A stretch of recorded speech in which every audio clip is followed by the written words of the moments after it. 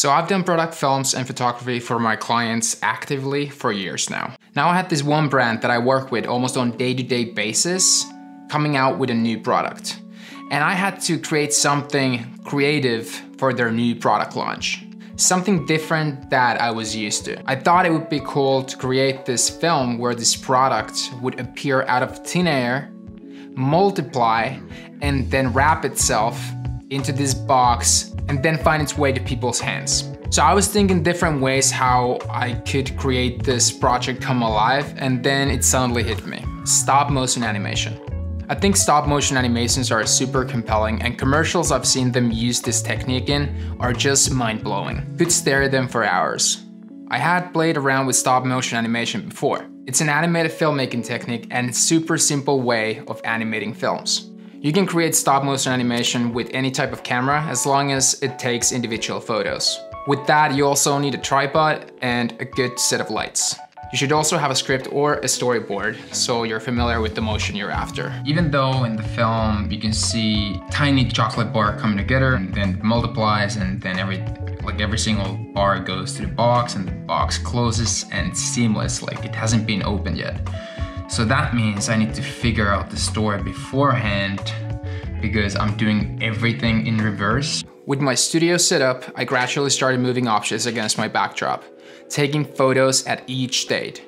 Later, all these shots together create an illusion of continuous movement.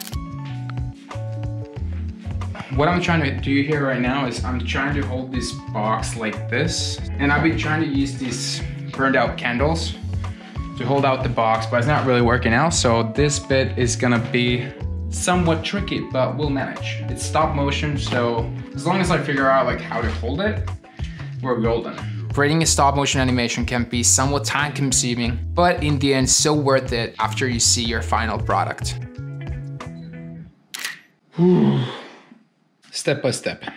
After I was finished with my shots, I quickly ran all the photos through Adobe Lightroom to give them an even color grade before importing my sequences to Premiere.